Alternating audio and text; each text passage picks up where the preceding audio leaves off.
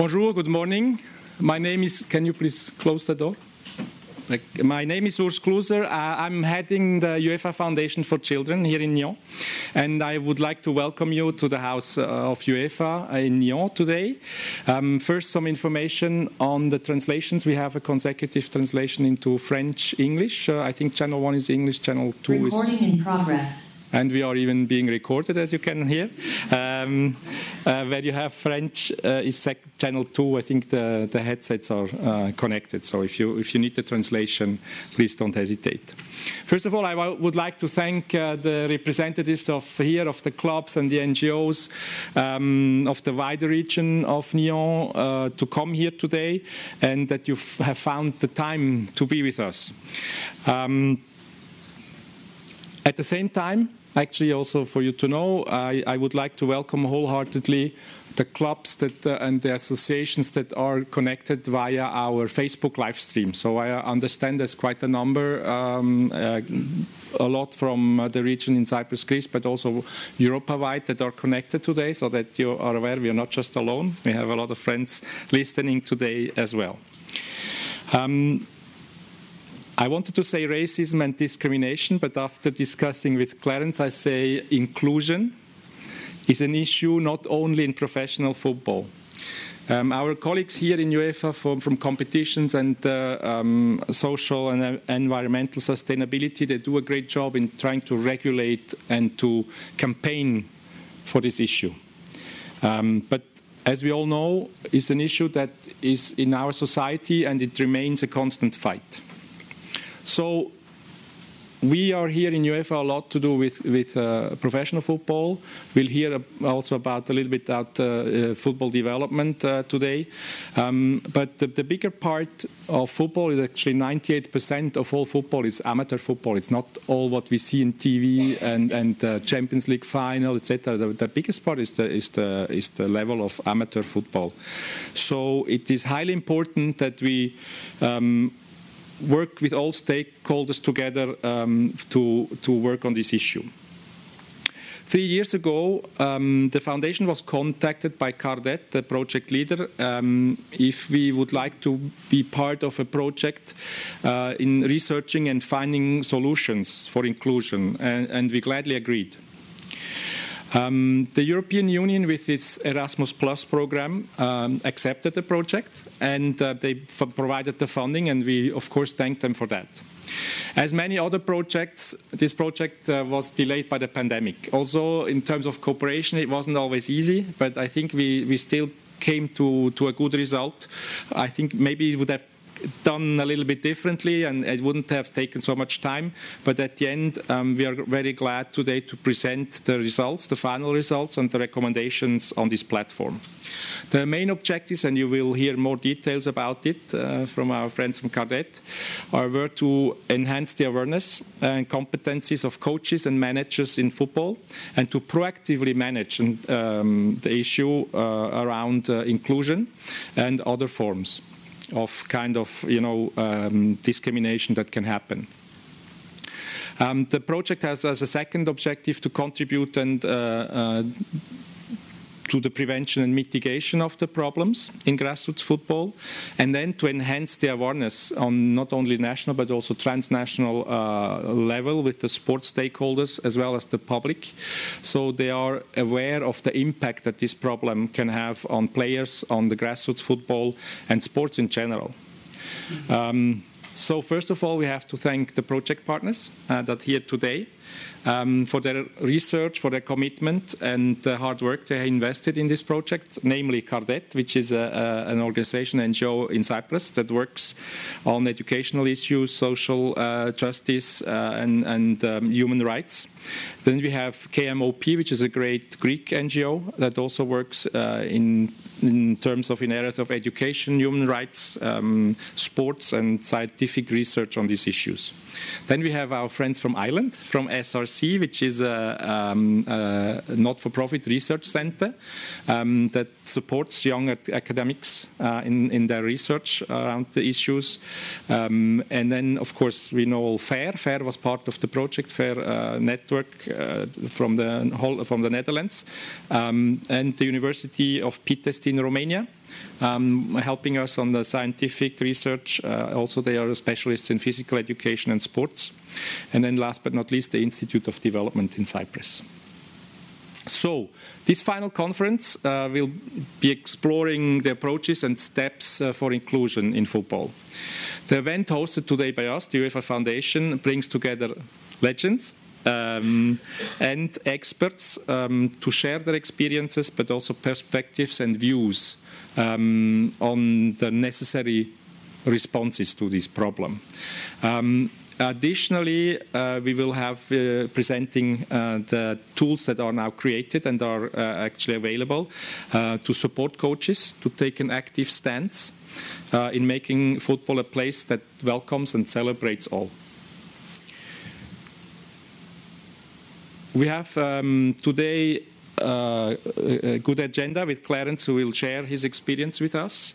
We have Vambos Brasidas from Cardet, who will give us the detail of the project. And then Olivier, our colleague, will talk about youth elite development. And Emilio, I'm very happy that Emilio is here also. He's a local coach here from the club in Prangin, so we have the real representation of the grassroots level talking about inclusion today. But let me start with our keynote speaker. Today is Clarence Seedorf. Clarence, for the ones who don't know him, maybe it's a generational issue. We all know him in our generation. He's a Dutch professional football manager and a former player. He's regarded by many to be one of the best midfielders ever in football, if I can say that, or at least in his generation. And here in this house, of course, we are very, we have to mention that he's one of the most successful Champions League players in Champions League history, as he's the only player who has won, and you correct me if I'm wrong, but you have won with 3 different teams, 4 times the Champions League final. Once with Ajax, and then Real Madrid, and twice with AC Milan. So it's quite unique. But he has also played internationally. He has represented Netherlands on 87 occasions, took part in the UEFA European Championships. He was, I think, 96, 2000, 2004, and then you were at the World Cup in 98, and in 3 tournaments you reached the semi-finals, I guess. Missing the last part, but maybe there's hope. So just to say this, Clarence is not only, didn't shine just as a footballer. He is also very much engaged in many social development projects and charitable activities. Among others, I know in his native country of Suriname, he has done a lot of work for the children. He's also now he will be on the board in the supervisory board, I think KNVB, the Dutch national associations. And additionally, he's committed to foundation and social causes. So he's particularly qualified today to talk about these issues at hand because it has been one of his subjects and occupations for the last years. And mainly, I think, last but not least for us, we are very proud that he's now an active board member since last year of the UEFA Foundation for Children. And we are very glad to have him among us today. And I ask you to give a big applause for Clarence to come on stage and give his view on the issue on inclusion.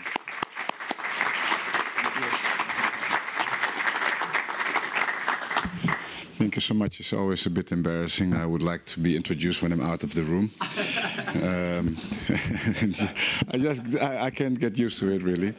Good morning to everybody. It's always amazing to meet people who are occupying their daily lives with trying to make this world a bit better, starting with that. So I have a huge respect for any effort that goes in the direction of improving the world, and there's much to do. And the more we work together, the more we can achieve for sure.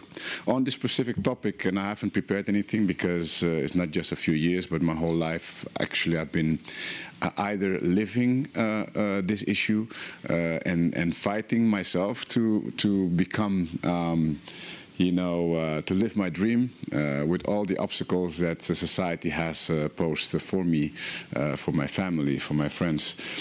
So beyond being today part of an organization who tries to help others. I've been, I can consider myself an expert on both sides. So starting with that, I've been talking a lot about the power of communication, the wording that we use to tackle racism. And to tackle racism is not here, but it was somewhere before. Anyway, the word racism is very particular because not everybody's racist. There's a lot of racist behavior in football, but that doesn't mean that those people are necessarily racist. It's pretty delicate. I give an example about big brands. When they communicate their brands. They talk about their brand. They want their brand out there, you know, by me. And what we're doing constantly is we're talking about racism. I showed before a picture of an armband where we have no racism and respect under it. And in the angle, practically you see respect racism. Doesn't make sense, right? So why do we continue to use the word racism? As a coach, I would hardly talk about the adversary as a strategy because I make it bigger.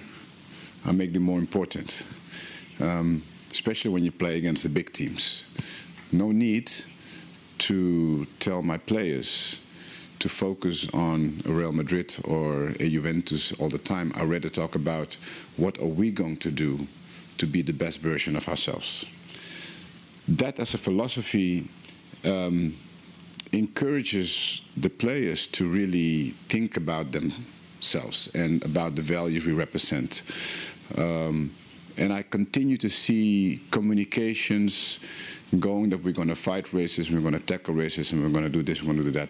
And the words of inclusion, equality, and diversity, which is used a lot, I know, but still, I would prefer that rather than to see racism all over the place because we're promoting racism unconsciously. It's a fact. Because the brands, the biggest brands in the world, Nike does not talk about Adidas in their campaigns, and vice versa.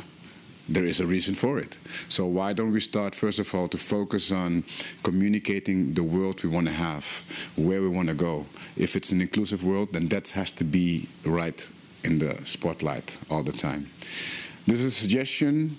It's a communication that I've had for many years with head of communications here, even in UEFA, because the intentions are great. I'm not talking about the intentions, I really talk about what is the deeper messaging that we want to get across. And it comes with responsibility of who has the platform to use it properly and to use it with all it means. And we have a lot of power, of course, when we combine sports and all the messaging around it. Coming towards another point, which is, I mean, we've seen Vinicius Jr. lately and all of these strange behaviors of fans, actually not fans, people in the stadium. There's a lot of talks. I've been speaking with some people who are working since a year on a very robust plan to come and involve all the stakeholders. So I see a lot of movement from different federations as well to come with solutions, and that is something that really makes me happy, because I think that at the end, in the world of football, whether it's on professional level, grassroots, I don't really separate them, because whatever we're seeing on the highest level is a mirror of society. So anything that happens in football, for me, we've said it many times, is just what is happening in the daily life of many, many people. And we have a smaller world, so we can definitely make an impact. If we can adjust ourselves, we can set the example for society to follow. And that's why I'm here, that's why I'm participating actively in the different organizations, as Urs mentioned before. Because if you want to make change happen, we need to be part of that change, and we need to be sitting on those seats where we can have a voice, where we can share the thoughts of the people, because many times the most important solutions will come exactly from the grassroots. Just a little example, I'm also an active advisor for the police of the Netherlands. The Dutch police is also working on their own organization. They want to improve. They want to become more inclusive, etc. And we have a very interesting group of 12, 14 members of those advisory and inspiration group for all backgrounds, different backgrounds. And I'm learning so much from that process, because I think there's great, there are good intentions and great will to make change happen, but people many times don't really know how. And I think the how, you've been working on the how for many years. I wish I could have listened first to all of you, but I have to take a flight, so they pushed me to the first part of the session. But I will definitely go into the details of the solutions, because that is exactly what we need. We need to start acting with the solutions, and we will make mistakes. Things will, might work out, might not work out, but it's better to move, I say, in a certain direction that we know is far away from where we are today, and in the right direction as well. In relation to coaches, I always wondered, and this is a conversation also for 15 years or so, why coaches are able to get their license and start working with the youth, but their aim and their goal is to become a professional coach. For me, this is a really wrong situation, because it means that whatever they're doing with the youth is just to promote themselves.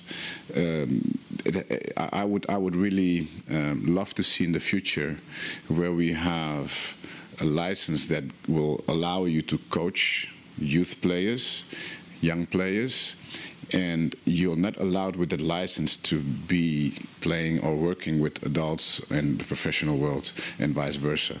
Make a decision. If you want to work with youth, you need to have the passion to work with them, and you need to stick there. And I hope also the overall system, the clubs, would reward those coaches better. So, because at the end, everybody needs to eat, so most of the time it's also a matter of very practical choices one wants to make to go up to earn a little bit more money. And I'm sure that systems can be found to also reward those coaches more that have passion and are actually educators, that have the pedagogy capacity to really work with youth coaches, youth players, because the whole thing, grassroots or the youth academies and the professional level, when I grew up, I had educators. I had a coach for a few years, and he was a cyclist. He could not really shoot a ball. So he couldn't really show us how to shoot and what to do. He would take one of the guys who was good at something and say, okay, show them, and this is how you need to do it. But man, how much did I learn from him in terms of the values, the character building came mostly from this person when it came on the tournaments, discipline, all the values of sports. The basic things were set up by this coach, and he was not talking about tactics. He was not talking about, technical aspects. It's about team, again, all the sport values and the things that will serve you for life. If we agree on this point, then we need to really revisit whatever we're doing with our courses. And it's not just the way I'm talking about the whole world that is focusing on, the tactics and the technical and the this and that. And at the end, we end up with players that only less than 1% will make it. The coaches that are actually in power to guide these young people in the right direction. And if we talk more about tactics and tactical things rather than building their character, there's something wrong. Because to become a professional football player as well, that's going to make the difference, your character, nothing else. So these are the things that I really talk a lot about. What makes a difference between me and another very talented player that I had next to me when we were 10, 12, 14, and then all of a sudden, what makes the difference? It's the mindset. It's that discipline that I had more than others. It's about that desire. It's about the creativity that I was able to have because the environment was created for me to be creative. I'm talking about all these aspects because there was no racism discussion when I grew up. Imagine youngsters that talk about racism, we need to get awareness for racism. No, we need to make them aware about the values of sports. Sports is the best tool. I'm not saying anything new here. Everybody knows that. To really guide youth and to develop their brain and to develop their character. So if we do all of that properly, we indirectly are tackling the issue. So rather than talking too much about racism, let's talk about how to be more human, what is friendship, what is, teamwork. This is what I learned when I was younger. These were the things that they were putting on us every single time. And now, to give you the difference of what was happening in my time in Ajax and what is happening now more and more, and I'm giving Ajax as an example because it's the biggest club in the Netherlands and well known for the youth development, is that more former players are becoming youth coaches. But their aim is not to stay there. But the license allows them, and they need to start there because they cannot be with the first licenses, coaches on a high level. So in the system, there is something that needs to be changed, because what is happening that many talents are not getting the right coaching, because that coach is already thinking about something else. Thinking about the next step, how to grow, continue to do my course, because with my next one I can become an assistant coach in the first team, etc., etc. And then on the grassroots level, I have to say Europe is on a very good place in terms of infrastructure generally. So I went to the Netherlands last week with Feyenoord and everything, and I saw Feyenoord has an amazing facility for the youth and even the amateur clubs. My brother, for example, is leading an amateur club in the Netherlands, and those facilities are better sometimes than some professional clubs in other countries. So, but does that really impact the work that has been done with the youth? No. Actually, it was better to have very bad pitches and, no grass on the pitch when we grew up. The wonderful project in Jordan, when I see, what they had before the pitch was put there, at the end, it's about the content, what we give them. So my last remark, and that's what I want to stress, is that if we focus on what we want to achieve, and as an athlete, I had to do that every single match. I visualize what I want to achieve. In my visualization, there is no negatives, zero, because I attract what I think about. I attract what I talk about. So if we talk about racism so much, we're going to have more racism. Let's talk about the things that we want. Let's visualize and discuss and put out the wording that we want to create. And I think then we will start seeing some different effects. I thank you for your attention. I hope to be able to really gather all the information of today. I won't be able to stay much longer, but hopefully you will have a great morning and afternoon with each other. Thank you so much. Thank you.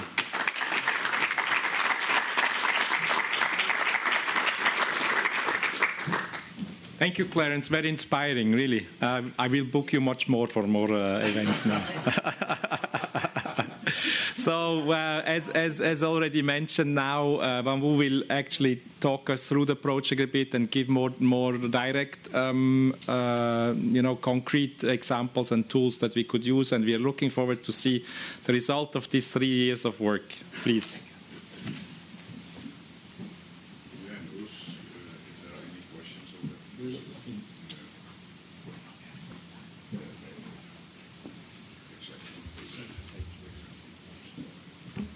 Shall we take questions? No, we do it later. Okay. Ladies and gentlemen, dear friends, it's a great honor to be here with you. In the heart of sport, in the heart of football, thank you for being here. A big thank you to UEFA Foundation for Children for the great collaboration and the hospitality, and to all the partners. And of course, thanks to Clarence for making us the honor to be here and share his vision with us. And we are glad to see that in many aspects we are aligned. In line with what Clarence mentioned, the focus of my talk will be on the positive angle, meaning what is the value of football in shaping a better world. And I'm really glad to have heard that we should direct our message towards this angle. So how can we use sports to shape a better world? A few words about who we are and what we do, only one slide. Why we do what we do? Because we believe education is a powerful source, a powerful force for change. We really believe that. And we envision a just and sustainable world where people will learn and flourish. That's our vision, and it's in full alignment with what we do. At the same time, we know education alone is not enough. We need structural changes. We need systemic approaches. And it's very important to focus on the positive. Focusing on the positive does not mean we ignore the negative. And there is racism. Racism is a reality. But focusing on the positive gives us hope. It gives us a source to look forward to. We work a lot with schools, a lot. And a lot with many stakeholders in many initiatives with a big focus on values. The value of sport, respect, friendship, solidarity, collaboration, resilience. All these are fundamental qualities of what we do, what we should focus on. And character education is one of the focus of this project. It's not just about tackling racism, because you cannot tackle anything without character.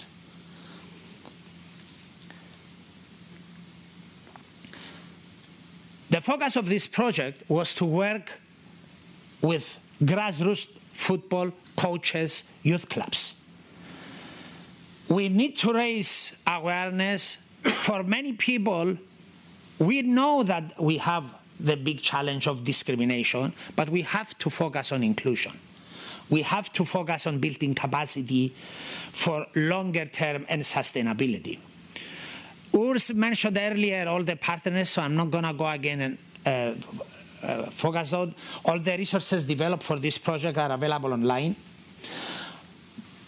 But we focus on grassroots for the very simple reason that's where it's happening. That's where we need to start. And grassroots is where participation and the love for the game are the driving forces. The key words here are participation, as in inclusion, equal opportunities for all, and the love for the game. Okay? That's why it's important.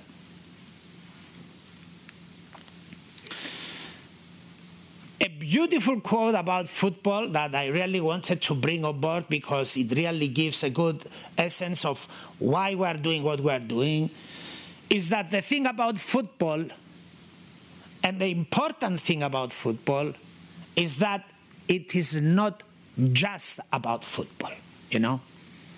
It's about broader values. It's about the broader value of sport. It's about participation, friendship, collaboration, respect. It's so much more. At the same time, we cannot ignore the problem. We should focus on the positive, but at the same time, we need to be aware and really aware that there is a problem. Okay. This brings the philosophy and approach behind this initiative that we were fortunate to have co-designed with our partners and implemented for the last 30 months. Its focus is on the possibilities that football gives to unite, to bring people together.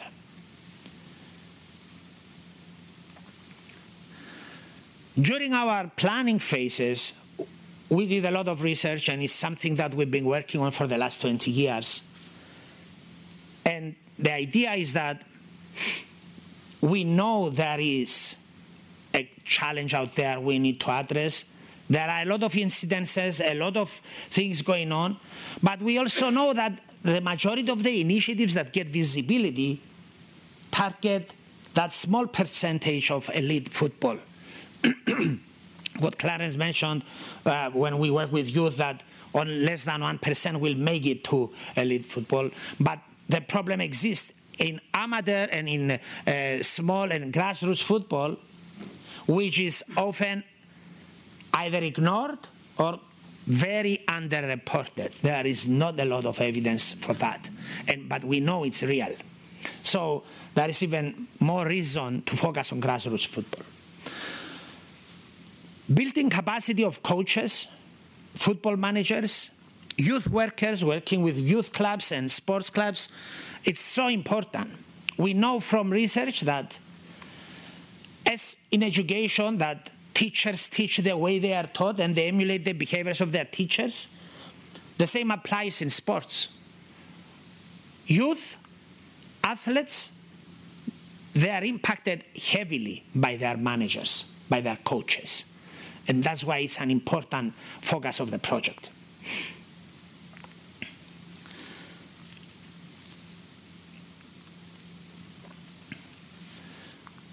We try to bring together a collection of expertise, and in the consortium that we worked with, we had really complementary expertise, including universities with capacity and academic training, UEFA Foundation for Children and the FAIR Network, that they do so much work in the field, and of course NGOs that do this work and work day to day in the grassroots football and youth clubs. At the same time, a lot of these, we wanted to develop resources that would be available for free for a very long time in many languages, and hopefully this will have a wider impact. The four main results from this project include a report on the challenges and the approaches and what's actually happening in the partner countries. We develop education resources and training for coaches, managers, youth workers, and teachers who work in schools that they focus on sports and grassroots football. But a lot of these resources are not just for football. It's for sports, the value of sports. And we did develop toolkit with practical tips along with an e-learning platform. To do the research, we worked in all countries. We conducted desk research, took a look at policies, initiatives that are implemented. We conducted interviews, in-depth interviews, to see what is happening and what is the perception of the key stakeholders regarding possible solutions. One of the strengths of the project is the co-design approach, a user-centered approach, that we brought together all key stakeholders, which at the same time is one of the key lessons of this project, the importance of working with everybody, with a positive message. We held focus groups and conducted the research, and then the key findings from the transnational report is that there is a big gap of knowledge and understanding of what racism is, what is inclusion, how can we promote inclusion, what are the practical steps we need to take for that, and what are all the factors that influence this. And it's systemic. It's not one thing. At the same time, we know that the behavior of coaches, educators, trainers have a strong impact on athletes, youth, and the young children long term. And we also know from a lot of research that the behavior of the manager and the trainer and the educator impacts for life young people and their perceptions about sports, about values, about solidarity, about collaboration, about teamwork. These are very important. At the same time, we know that the expression of racism takes different forms and shapes. And not everybody understands how that is perpetuated. On the one hand, we definitely need to focus on the way we envision where we want to go and why we want what we want and why it's important. At the same time, we also know some of these things are basic human rights. There isn't much to negotiate. It's a basic human right, you know? But we need to tackle it. Also, there are incidents on a regular basis, but since grassroots football is not well researched, we know that things are happening and we are ignoring them. So focusing on this was an important aspect.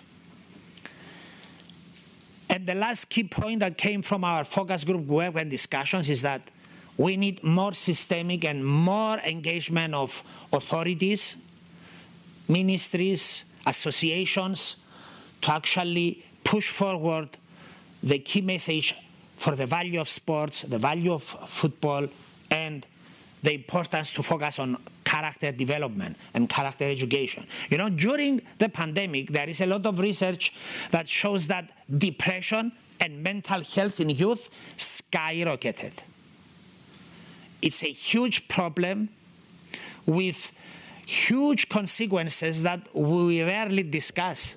And the key challenge there is that I often get questions because we work a lot with parents' associations in small rural areas.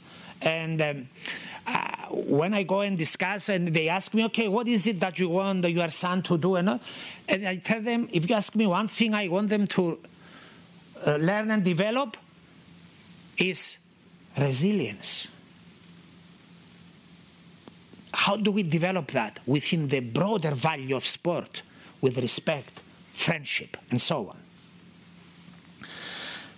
The focus of the resources, in the next 5 minutes, I will give you an overview of the resources because I would like to leave time for discussion, and so we're fine. The first part of the curriculum focuses on racism in football. What is it? How is it manifested? Because oftentimes we ignore this. We take a lot of things for granted. You know, a very famous anthropologist, they used to say, fish will be the last creature to discover water, you know, because it lives and breathes in water, and we take a lot of the things for granted. But the challenges that are there, oftentimes, we're not spotting them easily.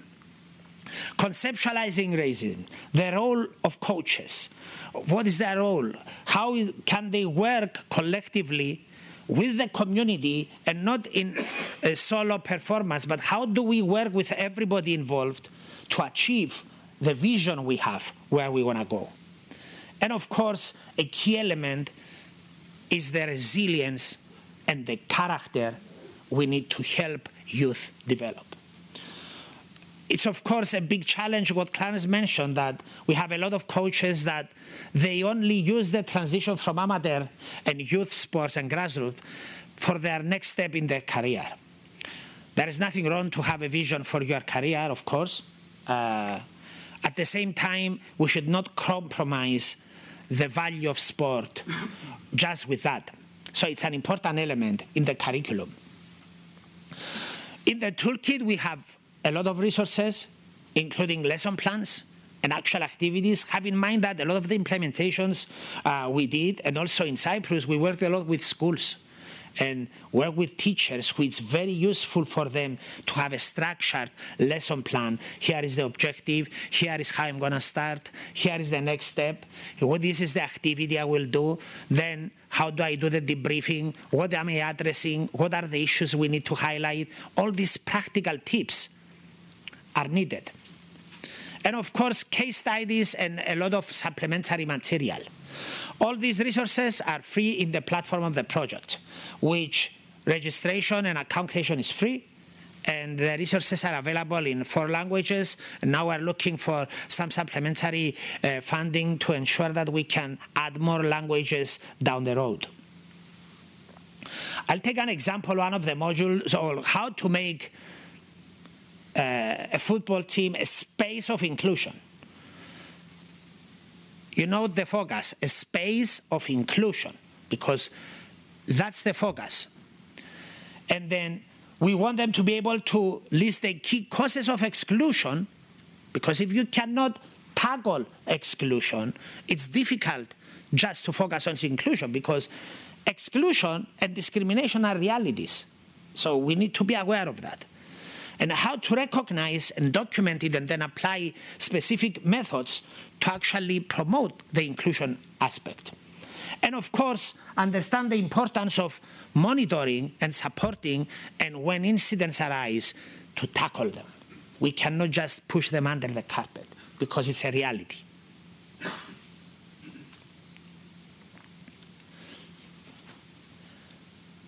In many cases, we participated in the pilot implementations with discussions with youth. You know, for example, causes of exclusion. What are some barriers, you know? Of course, there are many more, but this is a classification of 4 the main categories. You have the financial aspect. I remember when we were kids, we used to play in the fields, you know, and we used to scrub so to make sure the field will be a bit even so we can play. The attitudinal ones, the physical, and of course the organizational and systemic aspects. And then to start conversations with youth, because it's not just about the coaches, managers, trainers. It's about everybody who plays the sport. And how do we sit down and have honest conversations? You know, we need a lot of empathy. We need to be able to sit and listen and appreciate each other's perspective. We don't have to agree. It's impossible to agree on everything. But the basic human rights are there. Those we don't negotiate.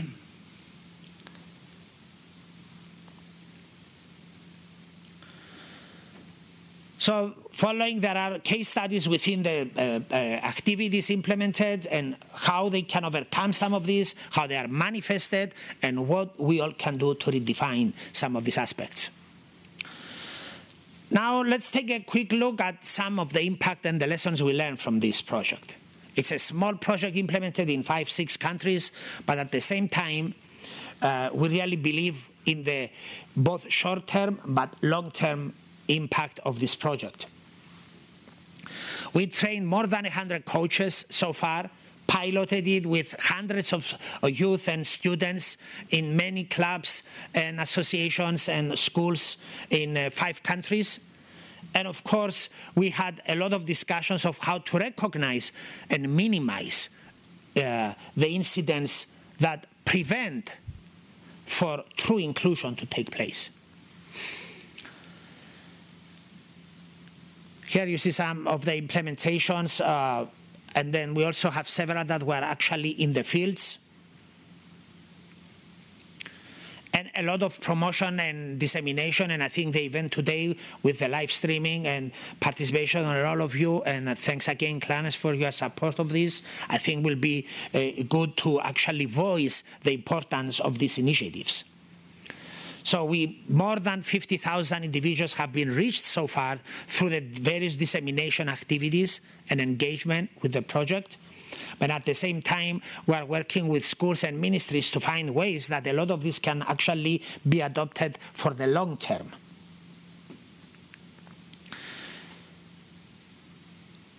Closing, I would like to focus on some of the key lessons we learned and the importance of initiatives like this.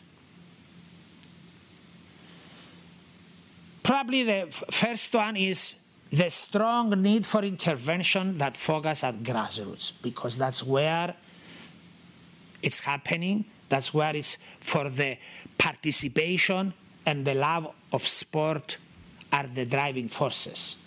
And that's where the scale and the masses are. And we need to start from that. Systemic approaches.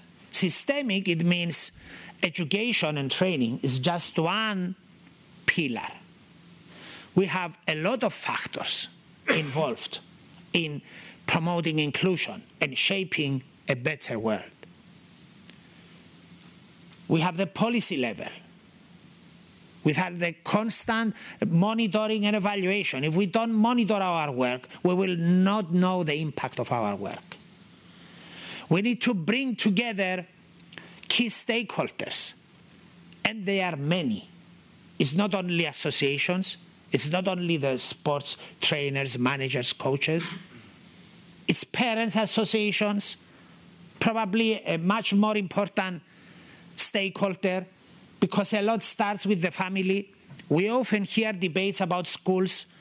Yes, schools are important, teachers are important, but children are at school 6 out of the 24 hours.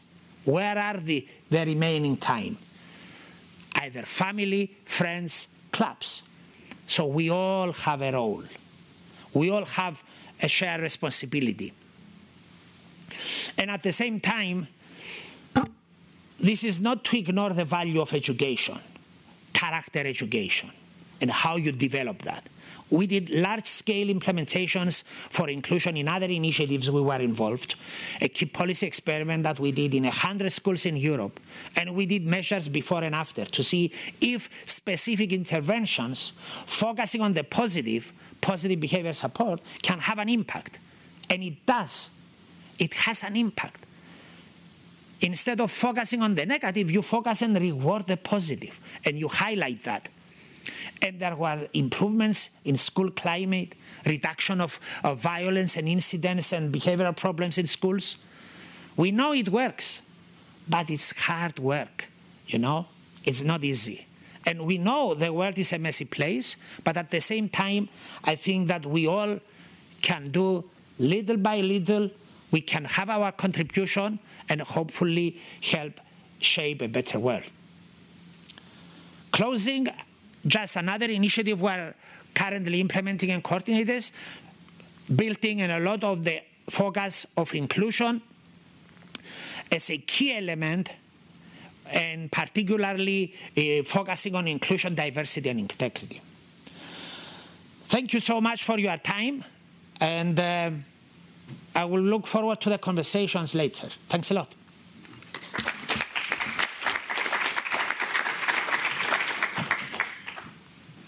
Thank you, Bambu. Very interesting that actually science is confirming what you said. It's exactly what you said, that we have to promote the role of educators that have the impact on the children, but also to promote positive values actually have an impact everywhere. And I think that's, we didn't plan for this. It's great that it came out like this. Now, I think we'll have a short break because nowadays with the phones, the attention span has gone down with everyone. So maybe it's good to have a short break of 15 minutes.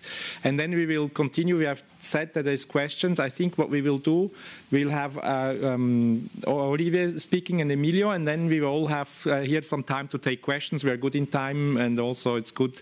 Clarence, I think, can still be with us. So let's have a short break, 15 minutes. We come back, and we have 2 interventions and the discussion. Thank you so far. Thank you so much. As mentioned, we will have the next intervention. I will not introduce him. Olivier is a good colleague, good friend for a long time. He can introduce himself. So, thank you.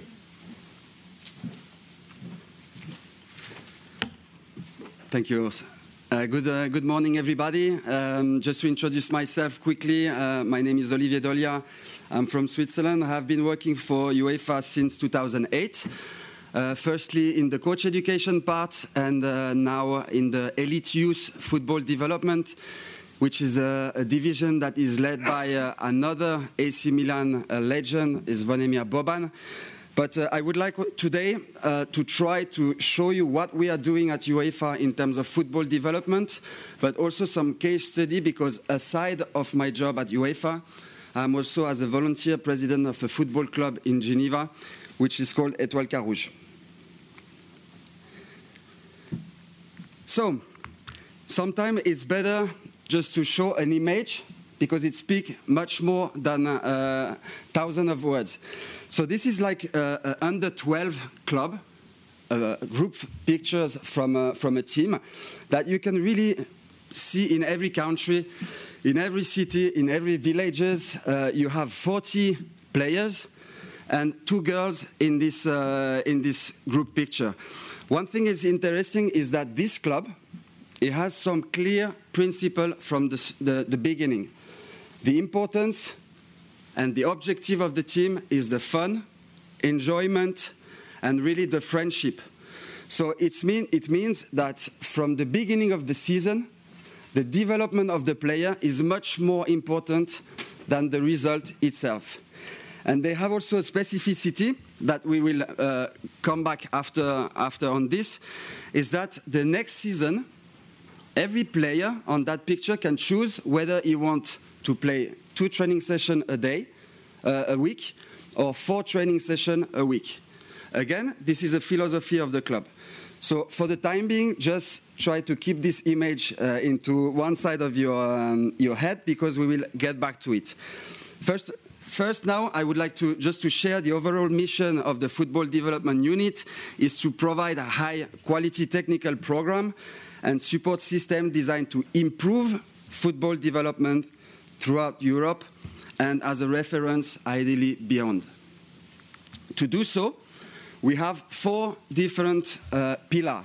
And as you can see, there is a connection. They are interconnected each other. The first one is the grassroots football. We spoke already quite a lot about grassroots football and its importance. Also the coach education, better coaches, more coaches. Clarence spoke before also about the importance of the coaches. We will come back to it afterwards. There is another subdivision, which is the elite youth player, how to optimize the development of the top talented player. And one other, which is the match and performance analysis. It's more like game analysis, tactical analysis, and all the data around the player development. So let's start with the first subdivision, which is the grassroots football. Here we have identified let's say 6 major areas, which is the football in school. We touched on before a little bit on that. The grassroots coach education, very important. The club development, the child and youth protection, the disability football, and the flexible format and player pathway. Here I would like to switch to a club case that I was facing when I took the presidency of this club in Geneva. You have like a dream vision of a club, and after a couple of months, you start realizing that some parents are complaining, some coaches are complaining. Every stakeholder of the club, they have something to say. When everything is working fine, unfortunately, you never get the feedback. It's only the negative feedback that you receive. But we tried with the board to tackle all the small problems, the one after the others. But with this, you never get better. You are just trying to solve the situation and waiting for another one. So you have to step back and to think about what kind of club I want to have. What's the value of the club I want to give to all the stakeholders? So that was something very, very important for me. It was, first of all, to be sure that the philosophy of the club was the one we wanted. It means value that you have to share and a code of conduct that you have to share with the player, with the parents, with yourself as well, because you are the one responsible for it. Then, one thing that was very important, and we mentioned it before, is when you are president of a club, you sign the contract of the player and the coaches, especially the coaches. So you are the one responsible when you hire a coach at the lowest level is the right one. The coach of a grassroots level or a senior team or an elite youth one is absolutely not the same. And we mentioned it before. For a grassroots club, I don't need someone who is like impressive in tactical. I need like a half trainer, but half educator, or maybe half second parents. So that's very important also to keep in mind to try to solve some problems at club level. One thing that was also a little bit strange, and I felt sad at the beginning, is when the kids come to the training session. You have 1 or 2 or 3 kids that are fully well equipped with the Real Madrid, the Barcelona. The day after they have Bayern Munich, and you have some that have always the same T-shirt, the same short with hole inside. So a decision that we took in the board it was that for the next season, a package will be given to every single kid, and we have 600 kids. A package is 30 euro. It means the bag, the jacket, the T-shirt, the short, and the socks. It's a small thing, but at every training session, the kids are equal. And you create this unity amongst the team. And don't think too much about the money to invest. We are speaking about 18,000. It's quite a lot, but it's the better visibility of a club. 600 kids that are traveling, that are going to school with your logo, that's invaluable. So I don't want to touch too much on coach education. Again, we have 4 different parts. Part is the education pathway. It means that to coach at a certain level, you need a certain license. You have the grassroots license, then the B license, the A license, and the pro license, which allow you to train at the top level. The coach educator development is another side of it. The development of female coaches, very important nowadays. You see the development of the women's football is tremendous. So we need also more female coaches on board. And the reality-based learning, I will not touch on it, is the methodologies, how you implement the training session on the field with your player. The elite youth football is mainly my duty at UEFA. So we have 3 different pillars. Is the Elite Youth Academy. Another is a project for all 55 member associations that are affiliated to UEFA. We give a certain amount of money, but we have to follow where the money goes is for investing in elite youth project. And the international development tournaments, which is designed for the under 15 and under 16 national team, boys and girls, is to better prepare them for when the competition will start at under 17 level. But again, here is a non-official tournament, this development tournaments. Development is more important than the competition. I said that before. So we have created a rule, for example, that during this tournament, every player has to play a minimum of 90 minutes across 3 games. Because we don't want a player to stay on the bench for the duration of the tournament. On the Elite Youth Academy, to give you just a little overview on this, it's for few associations that don't have a club who can run an academy. It's the association who is running an academy. It's like a full board accommodation with the school, with the football, the medical follow-up, the nutrition. So it's a real concept of an academy for the top 25 players of the category under 15 and under 16. So imagine having 50 people in one center. You will have definitely some issues. But it is important to be proactive on this. And every academy like this one, they have a welfare manager, someone who will be close to the player, who can discuss with the player, because problems might happen. And also, we are speaking about boys at 14, 15 years old. They can be homesick. They can have problems with the school.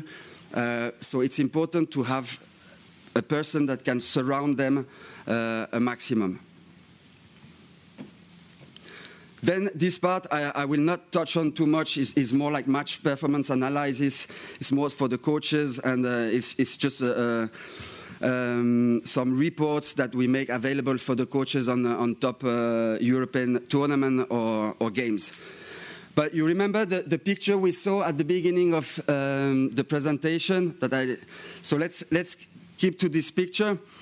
Perhaps someone has a clue on the little young player on the left side in the first row. This one. Again, we were speaking about how many of one club will be successful is 1% or maybe 2%. But this one was part of the 1%. 3 years after, he was part of the national team of Norway. And a nice coincidence, he was playing against England. And actually, they are almost best friends, but teammates at Manchester City. So that's also the kind of beauty of the game. But more interesting, here we are speaking about this 1%. But what happened to the 39 other players on the picture? An impressive number on that club is that we had 5 boys and 1 girl who made a professional career on that picture. And that's an amazing number. It means that the philosophy behind the club, you remember the friendship, the possibility of having 2 training sessions, 4 training sessions a week, they managed to keep this team all together. So that's the number of the one who made a career. But again, an impressive number is that 38 of the 40 players continue to play until the adulthood. And that's really exactly what we try at UEFA together with the association, to keep as many people as possible into the game, whatever the level they have, but to keep them in the game. And for the ones who are not successful at the top level, is what you mentioned before, what a learning life. It's so important for those boys that we can, and the girls, that we can guide them to the life together. So from I don't want to be too long because there were so many interesting things and I don't want to repeat them nowadays, but I was really touched on the positive side of the sport, the value, and especially in football. And I would like to show you just the last picture of what's the reality in a club. We are not speaking about discrimination, racism. That's an example of our women's team who get promoted to the 2nd division. Believe me, in the dressing room on that picture, there is no question of discrimination or they will be friends for life. And that's, for me, the most powerful tool that football can bring, is like a sharing emotion, sharing positive, negative result brings you like as a real teammate. So thank you very much for your attention, and looking forward for your question afterwards.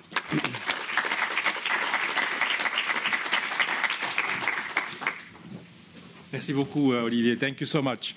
Also here, again, you know, the example that you showed, that in a club that actually fosters inclusion and you know, friendship, that actually is so successful, because today a club who has almost everyone who continues to play until adulthood it doesn't exist, basically. So I'm very grateful for this example, and it confirms just the 2 interventions that we had before. Now we're going to a bit more local and from global to local and practical level. So we have the pleasure to now have Emilio, who is working here as a coach. He's under pressure because his president came also here, so hopefully it will be. Otherwise, I will take him out if it's too much pressure, Emilio. But Emilio, please come on stage, and Emilio will speak in French. So if you need translation, please. Bonjour à tous. Well, good morning, everybody. It is a bit difficult indeed. So sorry if I am not very comfortable speaking to you. You know, I'd rather speak to within a changing room. So my name is Emilio Hernandez. I'm almost 56, and over the last 2 years, I've been an educator rather than a coach in a regional club, the FC Prengin. It's very nearby. After what we listened to, it is very difficult to be able to add something, because a lot of things were said already, and very well said. So I prepared a short text that I would like to read, which talks about everything that was said until now and that we could talk about, and my experience as a football amateur. So dear organizers for the conference, dear friends, I'm very honored to have the opportunity to talk to you as participants to this major event. It is very encouraging to see that there's so much interest in this conference about racism, inclusion, and equality in football, and this especially since it comes from such a major institution within football that is the UEFA. These issues are unfortunately very present in our daily lives, and with the media even more so in the world of football. So it is absolutely essential to look at it and to work together to solve any type of issues at all levels, not only at the professional level. I believe that the grassroots football represents 92% of the football amateurs and lovers. The club I have been working for the last 12 years, FC Prengens, has been working for a long time on all the subjects of inclusion, equality, the fight against racism, via different things that they've been able to organize and that we'll be able to talk about. It is really something we are extremely keen on. My president is here today, and any coach, any person coming to our club, before doing anything else, has to sign a charter in which all these issues are talked about. And if the person doesn't want to sign that charter, it's nothing to do in that club, because it's a family-oriented club. It is a family, actually, for some of the people that are here, Karin, Tanya. They were able to see what's going on in our club, the life of our club, and I hope they were able to observe that our passion is to be able to work with the youth in the best possible conditions.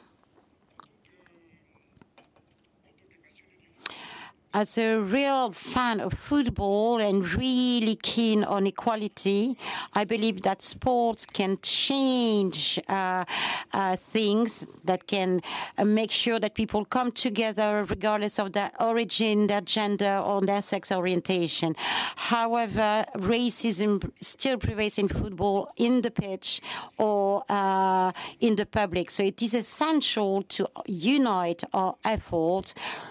And regardless of the level we are at, I would like to cast some light on the major role of the promotion of the culture of equality and inclusion within the football clubs, the different institutions, among the fans, and everything that surrounds the life of football. I would also like to highlight the positive impact, because it was said before by Clarence, by Olivier, by everybody.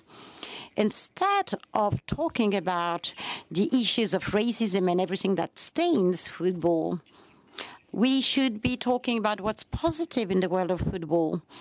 And today, the fact that we have a real mixity in a team is a major added value.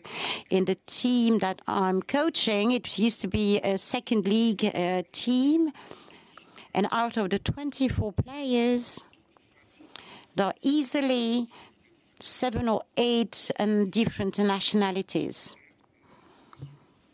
Maybe fewer Swiss than the rest of European footballers from Asia or Africa or wherever they come from.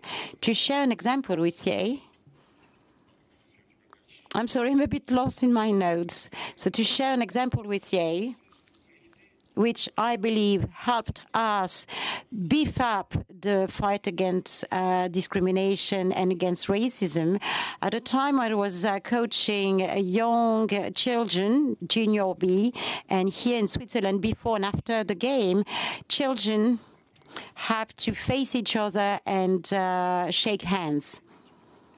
Maybe it was a bit radical at the time, but there was one child of the opponent team, and I'm not going to give his name, it doesn't matter, refused to shake the hand of one of my players because of his skin color. We did not hesitate half a second. We just left the pitch and decided not to play. I think this is the quickest way, the strongest manner to make people understand that racism has no right to exist in football, and that any child has the right to play regardless of the color of his skin. Thank you. It is important to mention these incidents to the adult population in charge of teams, to tell the parents, to tell the teachers, and also to the people that are in charge of the game in the pitch, in the field. If one of those things occur, you have to go to the referee, to the coach, or whoever, but one cannot tolerate such a thing. As I often say to my boys, do not let this negative experience take out your courage, or do not let that endanger your values. So I want to highlight education as a means to fight against racism. You must have an adapted training to the players, to the coaches, to the different official staff, and to the fans in order to promote mutual understanding, respect, and solidarity. And I would also like to encourage all discussions on the way media can play a role in terms of equality and on the role of inclusion, making sure that the media coverage is fair, which is not always the case. Altogether, I am convinced that such conferences as this one will be a major opportunity to motivate people and to inspire people to take actions in the world of football. I'm very pleased to be able to contribute to that and to talk about this issue with you and to encourage dialogue and actions. This is the only way we can hope a positive change, a sustainable change in football as in any other sport, where each individual has to be treated with respect, equality, regardless of his race, his religion, or his culture. And to finish, I would like to talk to the people that experienced this situation as the one that I described. If you need support to face such situations, you can perfectly turn to different resources within your community, support groups such as the associations we just saw, and different departments, advisory boards. You are not on your own. There will always be people to help you to face this situation. Thank you very much for your attention.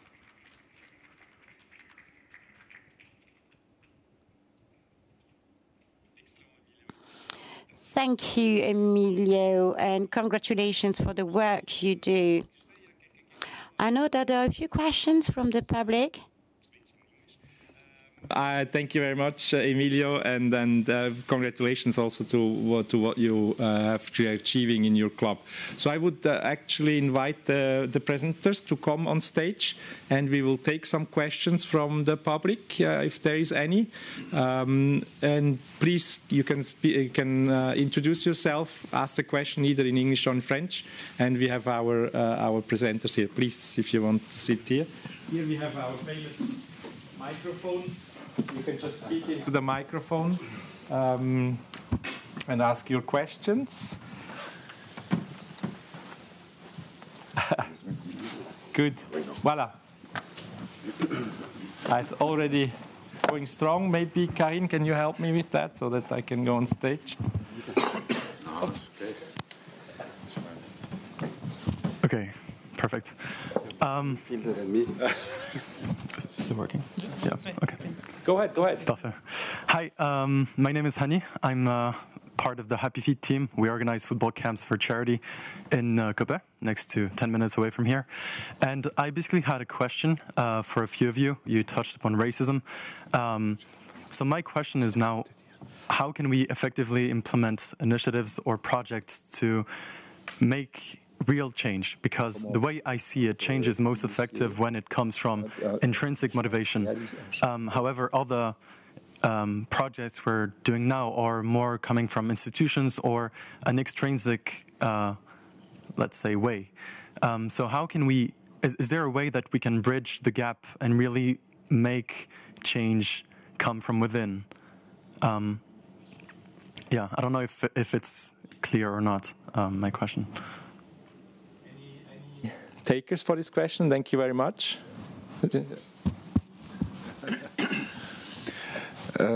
Happy feet, yeah? Just continue to do what you're doing. That's the best way to tackle whatever we've been talking about. As we think all agree here is that the change comes with setting the right example. Talking and transmitting and creating the identity that you want to represent. That for me is the way. So whatever you're doing and it's working and it's have a positive impact, amplify your message, go deeper in it, make your identity even more known and stronger. That is what I would suggest. Yeah. Just one sentence on that. Be the change you want to see. So start with that. It's great. That's okay. Moi, je vous répondrai en... I will answer in French. I just wanted to say that it's a matter of education, and it starts with the very young child. As we said, you must know where you want to go and what you don't want to do in a club, but it starts at a very early age. Unfortunately, in Switzerland, we have an issue. Our parents, for most of them, work. The parents of the children, so the young people are going to the school, and when they are not at school, they are in the streets, they are on their own with their friends, and I think that the education should start there. Focus on the education, and that's the base. It really should start in education. Unfortunately, a lot of parents today in Switzerland, both parents work, and they don't have enough time for this, so this is an important part of the education that needs to be addressed. It's happy. I'm not a French-speaking person, but I'm finding myself in translating. That's very good. Anyway, next question. Next question. Hi, my name is Alex. I'm working for a foundation that promotes sports offers, free sports offers for children and young people. We talked a lot about education, a grassroots level. I totally agree with you. It has to start from there. But I'm interested to have your opinion on the role of the professional players and professional football, where it's a world of performance, money, media. And what is your opinion on the professional players? What is the question? I mean, what's the role of a professional player? As an example, I mean, not everybody is as involved as you are in some kinds of battle. In a world of where everything is based on performance, and it starts from like when you're 6, 7 years old, you're not happy to not play. You're always based on performance, I think. Yeah, I mean, I heard something about development. It's a very interesting discussion. What does development mean? I'm not sure if I even agree on that. Players have to play even in the youth, because being on the bench the whole tournament might be exactly that player that will succeed later, because that creates resilience and maybe more motivation. So I'm not sure. I know the intentions, but it's an open discussions. Many will have different opinions about it. I know players that didn't play a lot when we were growing up, but at the end he ended up playing on professional level for 20 years, and the others that were always playing didn't even reach the first team of the club. So we are an end product. everything we're talking about is the education on grassroots level. I started grassroots as well. So whatever I got and what I became is a result of my process. So when you see the professional players today, that is the end result of whatever the system has produced. And I believe players are doing too much to battle this. Too much responsibility on the players. They are walking off the pitches. They are doing whatever. They're using the social media today. I mean, they're so active. But the real platforms are different. The real platforms are in the rooms where decisions are being made on football level. We're talking about FIFA, UEFA, the federations locally. There is where the real power is to make changes in regulations. I'm not a fan of sanctions and stuff, but if that would be needed, yes. Because, for example, if we have situations in stadiums, for me, that whole box needs to be emptied immediately. Same as they walked off the pitch, why not empty the stadium? You do it one time, nobody will follow, I think, in mass to follow those few idiots that are behaving in a certain way. So I think we need to start seeing what players are actually doing, acknowledging more, because I believe they're doing so much for so many years, from Eto'o to, what's his name, Dani Alves, to now the latest is Vinicius Lukaku. And it's not only black and white thing, because that is also not really the issue. It's not just black and white, it's really the overall discrimination and racism altogether, right? So my view is we should give more space for the players, actually, real platforms, and also for the former players to be part of the change, because we have lived it from grassroots on. We know maybe much more than many would think. Anything to add, please? Okay, perfect. Thank you.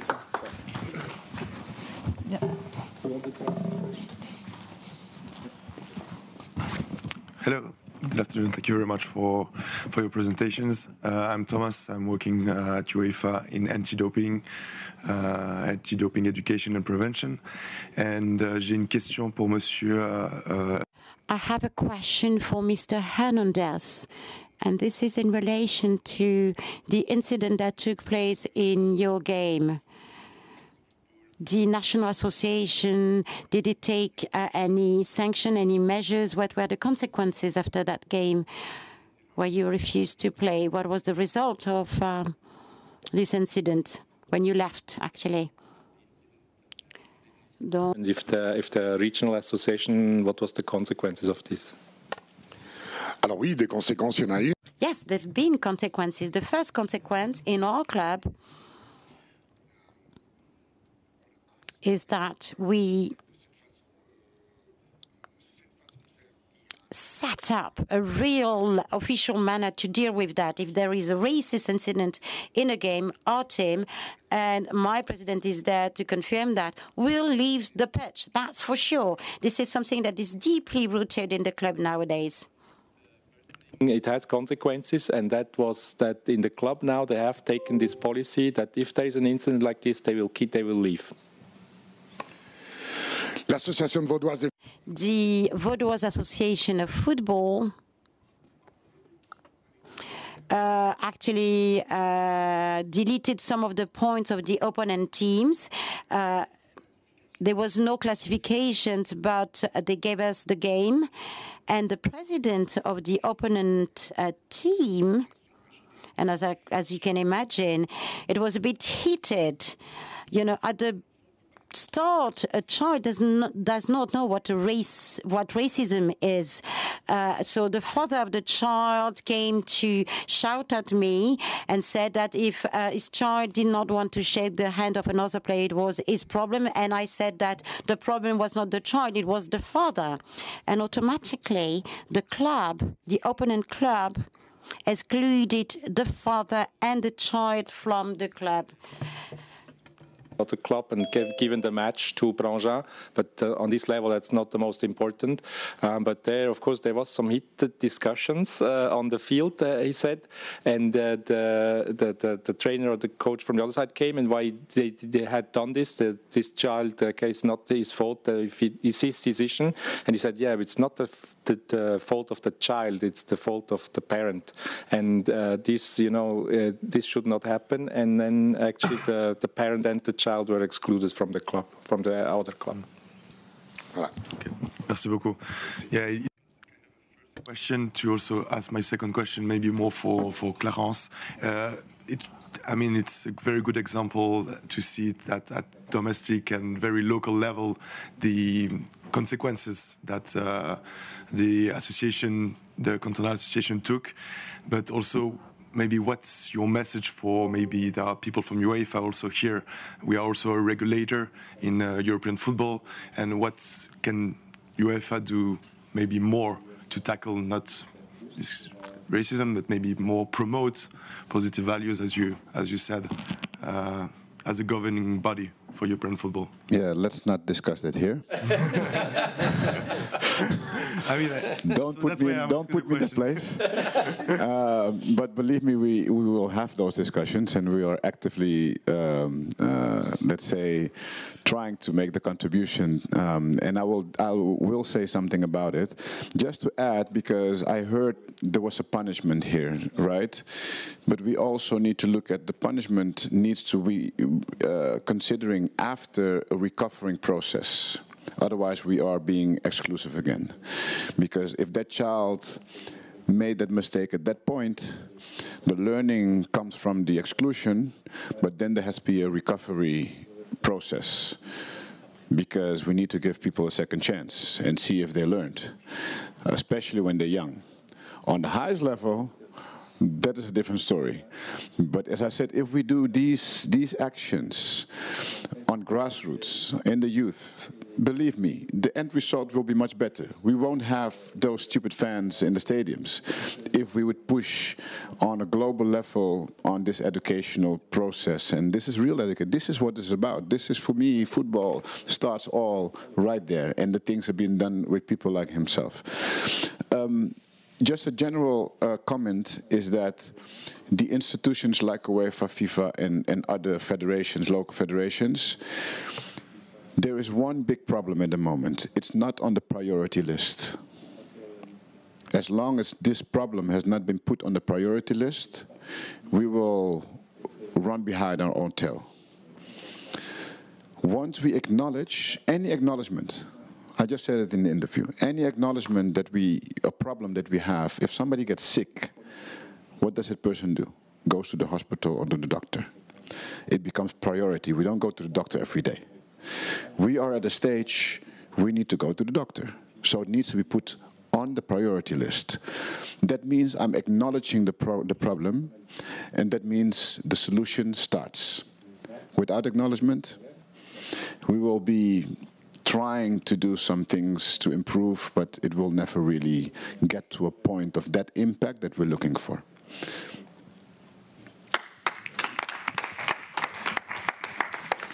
Another question. Okay. I'll go here and I'll come to you. Thank you. Hello, everyone. My name is Ella Johannes. I'm an external consultant for UEFA. I have a question. What can be the solutions when racism takes another proportion, when, for example, full stadiums, what we saw about, for example, Vinicius Jr., when it's not one person, it's not 10 people, but it's whole stadiums that are racist? What can be the solutions to that kind of bigger problem of it's much bigger numbers than only $1 incident here, when it's recurrent problems and with lots more people. So what can we do to solve that kind of much bigger issue? Thank you very much for your answer. I will take this question because we have discussed this. We are here, you know, it's an important question. I'm not 100% sure it's the whole stadium. It's always, as it was said today, some idiots. It's not. I think it's not that part. But what we are discussing here, it starts at that level. And if we start at that level, it will help with the higher level as well. Just addressing, deducting points or all discussion we have is said we are not progressing. We're not going to actually address the problem accurately. I think we have to do more on that level as well. But I don't know what your opinions are. I have one comment on yeah. Just to second what was just said, because a whole stadium or a lot of people in a stadium behave the way they do, it doesn't mean they all believe the same or they share values that are the same. There is a lot of research behind that and a lot of social psychology angle when you have 10 idiots that get to carry away the whole crowd and how the masses behave when you have a few who trigger that. So I wouldn't agree that's the whole stadium are racist. No, I agree, but it was practically a whole stadium that acted that way. So I think that's your point. But the reason for that is that when it was still a small group, no action was taken. So the others feel legitimized to just join. Exactly. That's mass behavior. People don't think. Oh, okay, I'm part of it, so I'm doing. So I think that it goes back to, because Vinicius, just to use him as an example, it has been for 2 years that he was going through these things, and it was not a whole stadium in the beginning. Then we need to look, okay, these people also are very frustrated with their own life in society, so how is the society actually? We know that, again, many times people come with their frustrations to the matches and they are letting it all go there, which doesn't justify the behavior, but it goes back to the point that we need to go into solutions where this is prioritized. Exactly what I said before, because the Spanish Federation, La Liga, whatever they have not been doing enough has permitted this to grow. So it goes back to, yeah.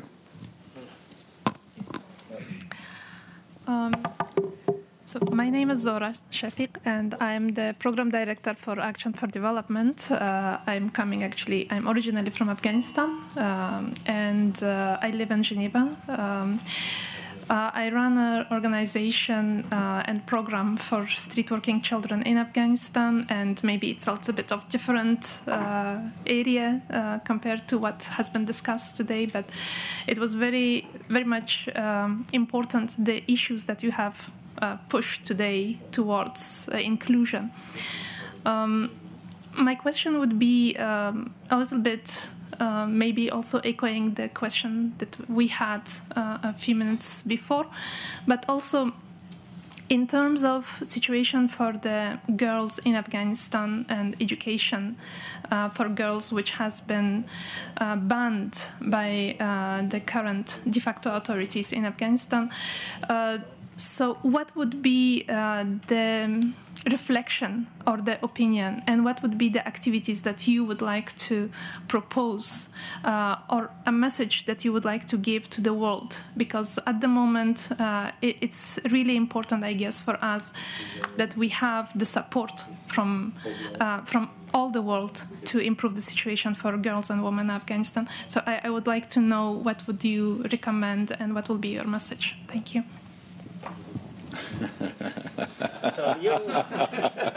No, I mean, we had a wonderful conversation before, and with Urs in one of our meetings with the board, we got very strong message from your organization, and really admire what you're doing for those girls. We know the situation is pretty delicate, and as I said to you before, the message is all about keep on believing. I mean, you are most likely the most important person to keep this alive, and to keep the message alive, to keep the communication alive, and to keep us engaged. the commitment, I think the commitment is there from our side. As much as we can to use all the tools available. There's a big difference 20 years ago and today, you know, where internet has, in this occasion, can be really a positive note in the whole case, where on the other side, internet is causing a lot of damages. But in this case, I think we can really, and we should really maximize everything that we have to give those girls that are under your wings the opportunity to really reach at a level where they can be the next advocates for change in your country. I don't like to make promises and all other stuff, but I can just say that the commitment from the foundation is there, and that means that you're not alone in this journey, in this struggle. And I want to compliment you again for everything that you're doing, and also the girls that are keeping dreaming and believing in a better future.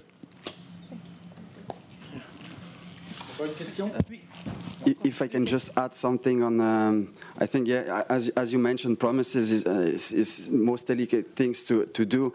But in Europe, we had also in the past, and still, some country where women's football is difficult to build on. And but the situation 20, 15 years ago has developed so much, and so it means hopes, definitely, and there are also a way to improve the football.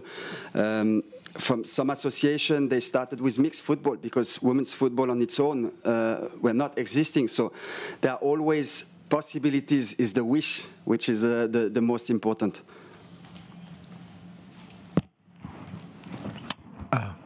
Thank you. I'm Chris Momo. I'm the president of the Global Alliance for Sustainable Sport. So it's an organization promoting sustainability in the sport industry. I just wanted to ask you a question. What I've understand from their presentation is that we emphasize, we work a lot with the grassroots. So that's, I would say, the bottom-up approach, which is good. We're laying the foundation for the next generation of sports persons, sport leaders. But on the other hand, as you also clearly mentioned, we should not forget about the top-down, because the power lies in the hands of the federation, the governing bodies.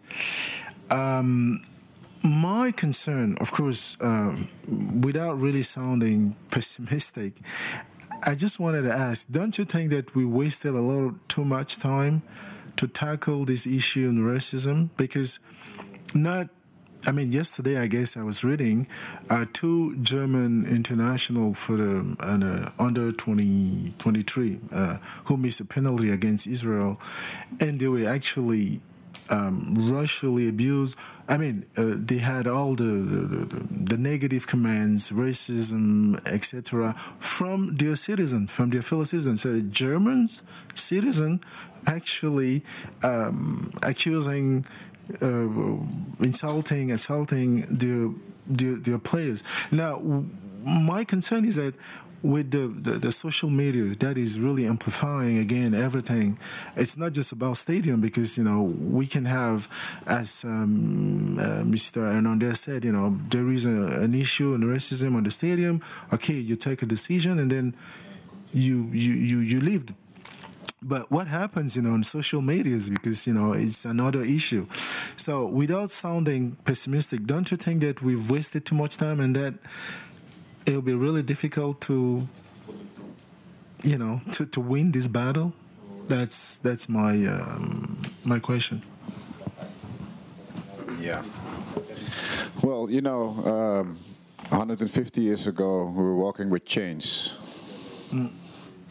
Today, we don't have chains anymore. So, pessimism, there's no room for that.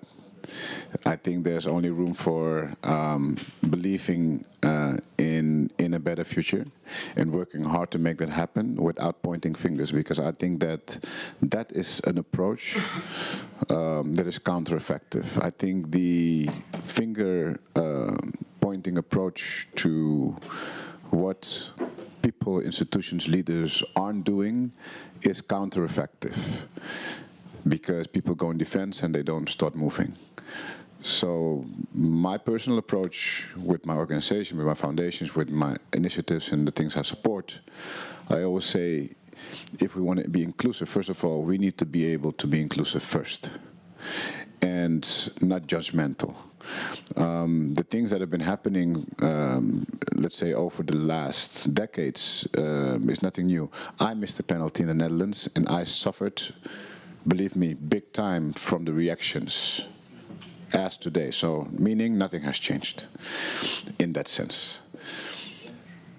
Still today, I accepted to become a supervisory board member of the federation after I wasn't selected for 8 years in my prime.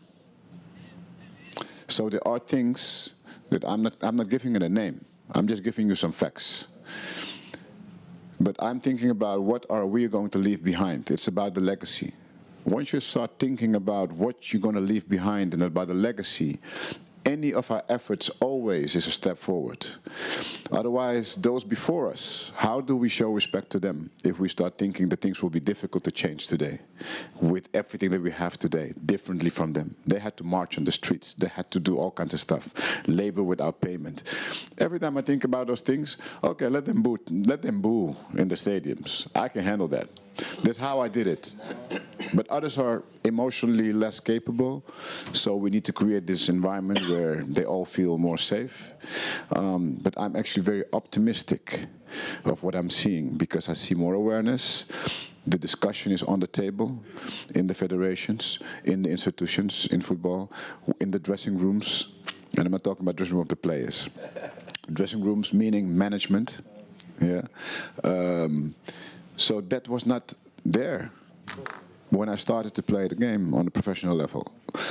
So I see a lot of progress, maybe not as efficient yet, but I think that we need to believe in it, that things will happen and will change, and not for the 20 years from now. I can see that within the next 10 years we will have made huge progress. Yeah.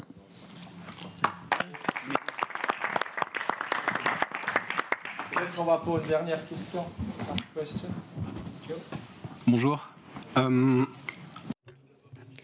So, hello. I'd first like to thank you for your warm welcome. And secondly, it's more about sharing something than a question. So, in the same way as Emilio, I'm much more comfortable in front of my team.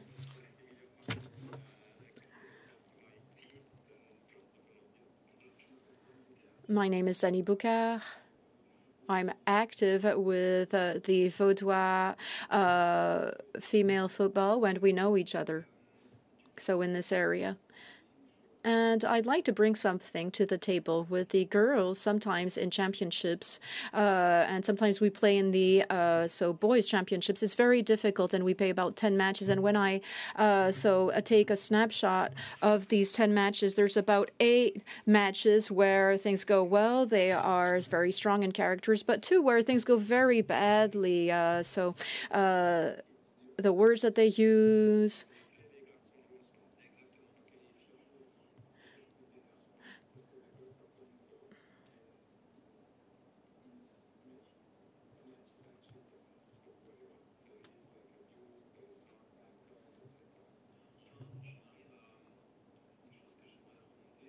And something that I'd like to bring back is about rituals. We have rituals that associations have implemented. So there's a hand checking system.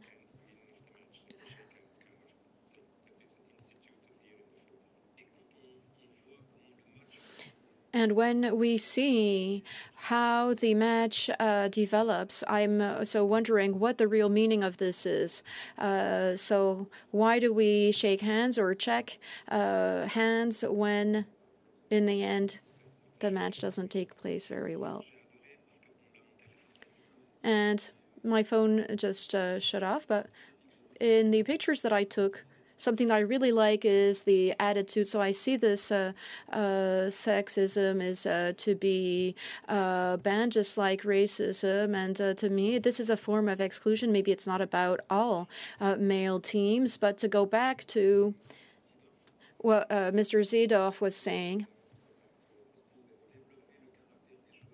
to develop player character, and this is what I'd like to finish upon. So I help the girls develop character and force of character in the face of these attitudes.